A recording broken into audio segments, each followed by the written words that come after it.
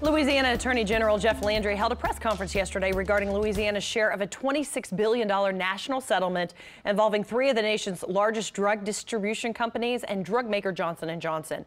AG Landry says the $325 million our state is expected to receive will be divided up among parish sheriffs and local governments to provide addiction treatment, response, and recovery services. St. Bernard's Dan Schneider from the Netflix TV series The Pharmacist was part of that press conference and is here with more. And Dan, you said yesterday we don't want this money to go to potholes. We want it to go for treatment and recovery. So the AG's office is making sure this settlement money doesn't go to Louisiana's health department and other state agencies, but straight to local agencies. So A, do you think that will happen, that this money will directly get to those who need it? I do think it actually will happen. I hope I'm not being naive. I have been naive in the past, but I've worked with the Attorney General and with Walter Leger, and we are really pressing on getting this to where it needs to be. So I'm confident in that, and I'm going to be a watchdog on that. Yeah, that was one of the biggest things to come out of yesterday's press conference. So that $325 million breaks down to $18 million per year for 18 years for our state. And yesterday you said this is a step in the right direction, but what's next? What's the next step? Well, that's a step in the right direction. Hopefully we also get some additional money from other sources. It's supposed to get into that same pot and allocated the same way. And again, 100% of it going to treatment and recovery. Of course, I will say this now, we have a new development that this type of money won't help for. And I want to bring that to the forefront this morning. Sure. Well, tell us about it. Okay.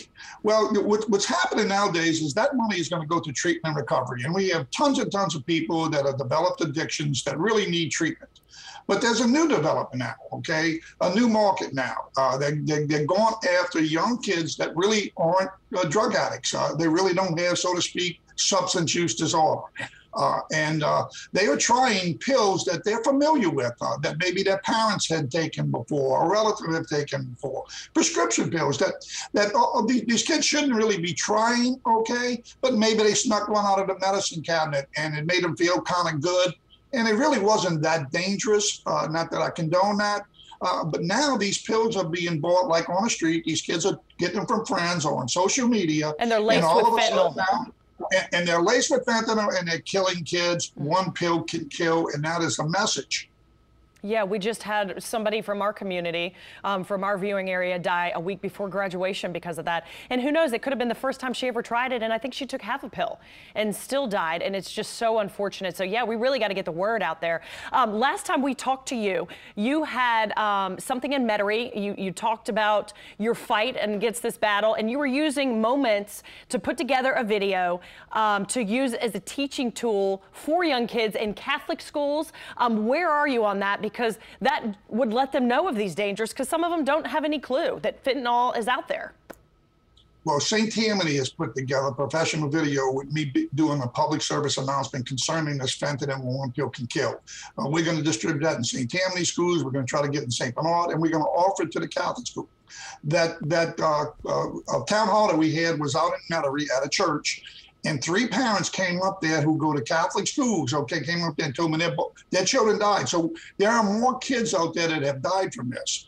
Not to speak of those who have overdosed have been maybe saved by Narcan, which is a good thing, okay?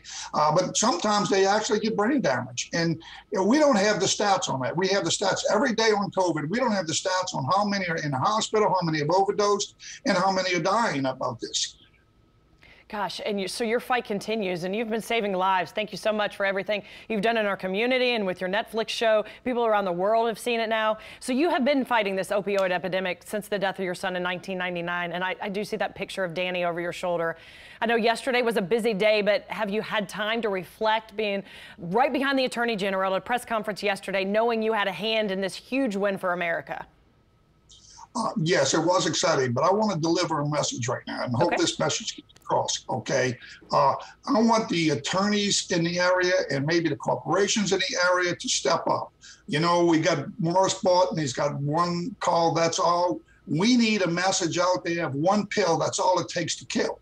Okay, and these attorneys can spend some of their budget, or the corporations in America can spend some of their budget to save our kids. Okay, and it's ridiculous that we're not getting the attention. These kids don't even have substance use disorder. There shouldn't be the same stigma applied, and we all ought to go to work to stop this. That's a fabulous message. Dan Schneider, thank you so much for being on and everything you have done and continue to do. Thank you, Leslie. I appreciate the time.